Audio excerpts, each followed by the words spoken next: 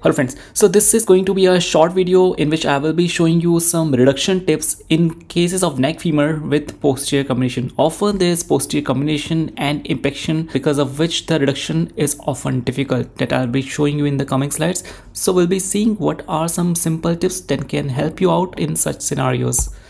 So you see this X-ray. It appears to be quite simple. There is varus reduction and you see some comminution is here. But often we don't get a true lateral view in these cases because often it is painful and sometimes it is difficult to obtain because the patient is not cooperative. So a CT is an investigation which should be preferred whenever there is neck femur fracture, because we don't want further manipulation of the neck femur that can result in further injury to the critical vasculature around the neck femur. So you see the CT here. We start seeing fragments here. There's posterior comminution here. This anterior, this is posterior. You see some impaction is here. The bone has been impacted and there are some fragments also. And as we go more inferior, we start seeing a free fragment also here as well. So there appears to be posteromedial comminution here. So what will happen when we obtain reduction? So we have obtained reduction in AP view. It is slight varus. We should not be bothered about that because that can be corrected by a slight abduction. At this stage, we do not prefer giving extra traction because traction can not only malreduce the fracture, it can also injure the critical vasculature of the neck femur. So first of all, you have to ensure that your lateral view is perfectly aligned. Only then go for the traction. Do not go for the traction with a lateral view inadequately reduced. So in AP view, we are not bothered about this alignment. We are now concerned about the lateral view. So here in lateral view, you see there is huge void here. The impacted bone is here. We have a void here and a small fragment because of the comminution is here. And anteriorly, there appears to be some overriding. And anteriorly, there is some opening here and translation as well. So what we usually do, we try to reduce the fracture in internal rotation because we want the anterior cortex to be perfectly matching, because the posterior cortex is comminuted, so it might not give a good picture. So anterior cortex is critical here. Minor overriding can still be accepted, but there should not be cross translation and the hand should not be retroverted. So when we did internal rotation, what was happening? The anterior translation was increasing and the void in the posterior part was more evident. So in such scenarios, a simple technique for reduction is that you can simply external rotate the limb first so that the neck is now facing towards the anterior part like this. Then try to push the trochanter anteriorly by just pushing it with your hand. See, my hand is there and I'm pushing the trochanteric part anteriorly. By that, this slight posterior sag can be corrected. You see, the neck has now come in line with the anterior cortex. The anterior margins of the neck and the anterior margin of the proximal fragment, that is the head fragment, are almost at the same level. You can titrate it further by giving more push anteriorly. And the moment it is aligned, you just try to rotate it internally again. And simultaneously, you have to check for the AP view also. If it is perfect in AP view, then it's fine. But if it is slight varus like we see here, what we can do, you can simply abduct the limb like this. Slight opening in this part should not be an issue because that can be corrected by getting compression with dynamic hip screw. So here you see we are performing that maneuver. So here you see we are going to perform that maneuver because there is posterior sag here. We have now done the external rotation. The neck is still sagging posteriorly. Then we had tried to give anterior push. See, earlier this was the position. Now this is the position. By giving the anterior push through the trochanteric area, we are able to align the cortices to almost at the same level. And at this point, what we need to do, we are going to give internal rotation. You see here, we are trying to give internal rotation. While we were able to align it to a near approximate extent, the sag still happened. You see the anterior cortex is still overriding and it is significant. That means because of the void here, the huge void of posterior comminution, the anterior cortex is not able to interdigitate. So these are the unstable injuries in which the anterior push maneuver may not help. But otherwise, if the comminution is not extensive one, you can simply use this maneuver, and in that maneuver, the anterior cortex will interdigitate and that will hold the reduction in internal rotation. But here it's not happening, so we have to try for some other thing. You see here the void is still visible here. This huge part is the void. And because of this void, the fracture is unstable, still translating or sagging posteriorly. So this is a tip that I want to show you in this case. what you can do, you can simply feel for the trochanteric area, pass a long pointed artery forceps, or you can use Kelly's forceps also, that can be slid along the posterior cortex of the neck. You have to ensure in AP and lateral view that you are going along the direction of the neck. So you see, the posterior part is already injured and we are going through that area only. We are not disturbing any of the intact cortices part. We are going through the zone of comminution and it will be easy to pass the artery in this zone. And once you have passed this artery, you see here, you have to feel for the dip. The moment you feel the dip, just confirm in the AP view as well whether you are going in the fracture or not. The purpose of this artery forceps is to go inside the fracture.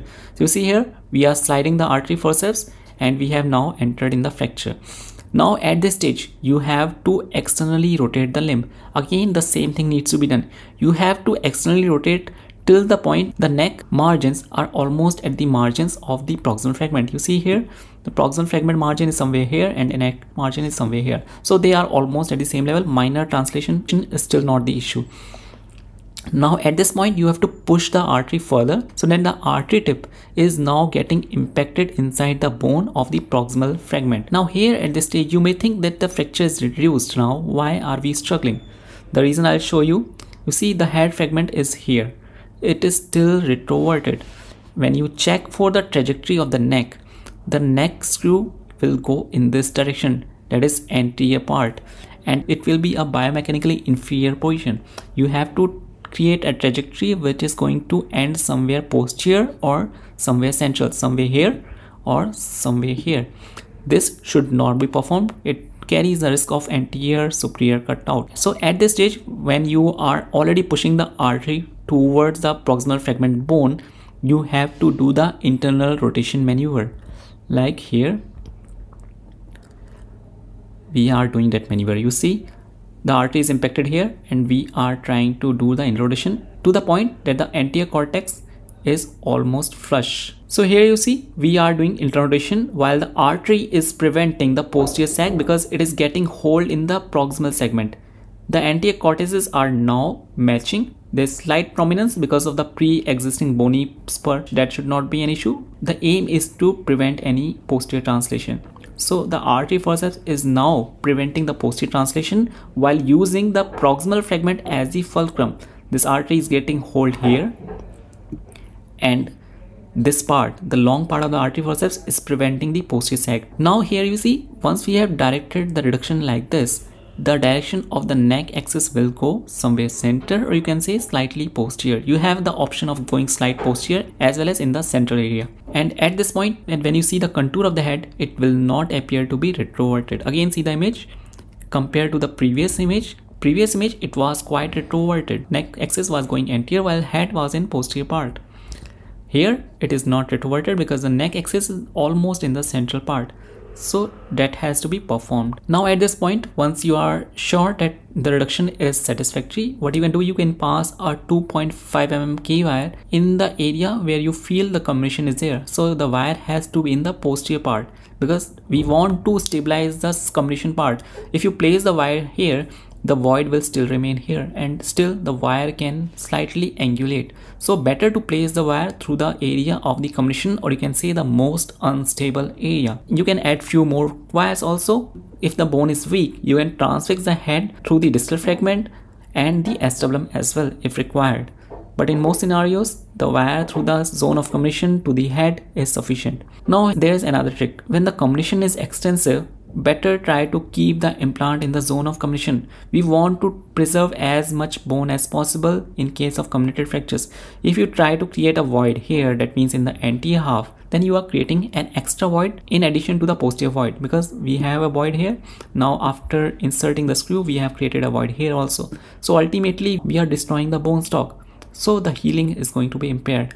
So better to put the wider implant through the zone of comminution, utilize the zone of comminution. We already have a void here, so better to use that void. And also, since the bone was impacted here, the bone was already impacted in the zone, so that is going to help you in getting better hold compared to the anterior part.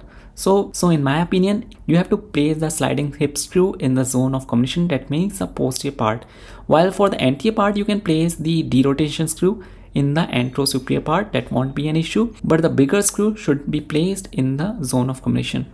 So you see here, the reduction appears to be good. We have rather achieved some intraoperative compression. You see some overriding has happened, but that is going to help in early healing because the bone ends are now having good compression at the end. You are barely seeing the fracture in this zone because of the good compression that has been achieved. You see the impaction has been happening here. In AP view also, we are not able to delineate the fracture properly because of the good compression. The screw that has been placed here is a solid cancel screw, fully threaded one. It's optional, whichever screw you prefer, but we use these screws as positional screw. We obtain good amount of compression and after that we place this screw. So this screw is going to be a positional screw only. It is not going to give any compression.